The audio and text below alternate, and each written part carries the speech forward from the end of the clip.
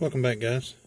The other day I did a video on some dimes that I got from a gentleman that was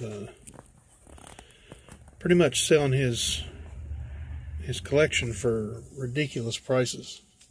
And I told you then that I had some nickels that I had gotten off of him at the same time. And these are those nickels. There's 6 of them in total.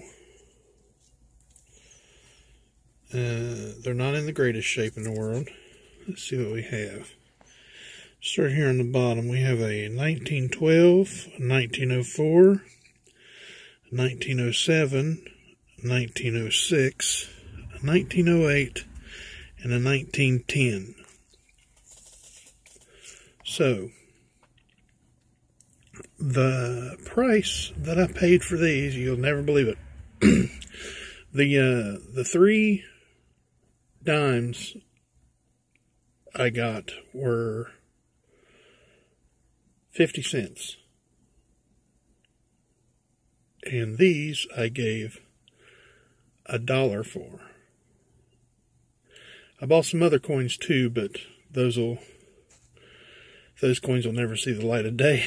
Those are the nice coins, the rare, never see the light of day, never let nobody know you have them coins. But these are called Liberty Head nickels, or I've heard barber nickel, which I've really only heard once or twice. Like I said, Liberty Head nickel, barber nickel, V nickel, and as you can tell why the V nickel is the V on the reverse. Roman numeral for 5. The one I'd say that's in the best condition would be this 1907.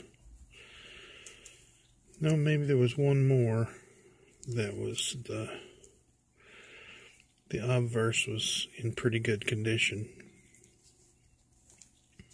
Maybe I'm thinking about one that I already had in my collection. A couple of their stars are pretty pronounced. 1906 looks pretty nice. 1910 is really deep. You can really see the... Overall, though, I believe the 7 on the reverse, maybe the 10. Yeah, probably the 10. And maybe the 6. Anyway, I just figured I'd let you guys in on that little, the other little deal I got that day. And let me know what you think in the comments. I'll see you guys next time. Later.